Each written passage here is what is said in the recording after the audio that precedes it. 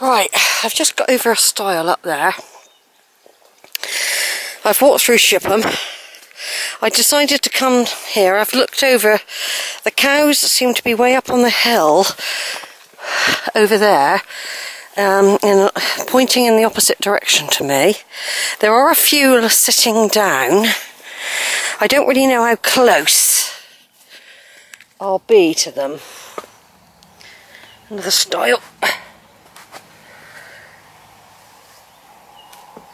I think I can hear other people. It depends if other people stir them up.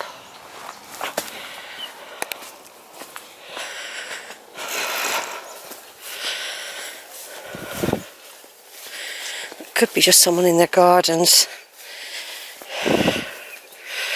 Well, it was this, or go down an extremely dangerous road. I just didn't think it was worth it. It's not really worth facing a load of cows either. But we'll see how it goes. So I'm going down into a valley and I've got to climb up the other side in a minute. It's all up and down these walks that I do. I've had me blackcurrant juice. I've still got 3/4 of water, bottle of water. I've got an apple, Cheez-Its and a cake left.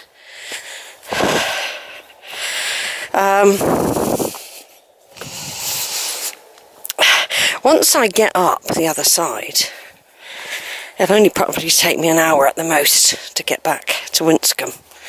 This is the dodgy bit, what I'm going to be doing in a minute. If the cows suddenly turn around and come back towards the wood, or if they've split and there's more of them,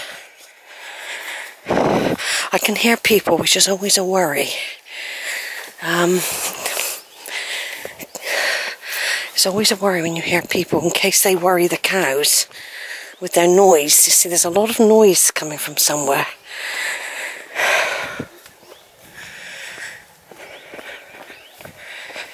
A lot of noise.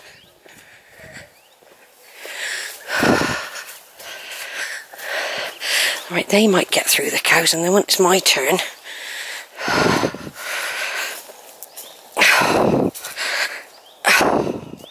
but I hope I don't have to go back up here, I mean. It's a worry. I think there's people down here.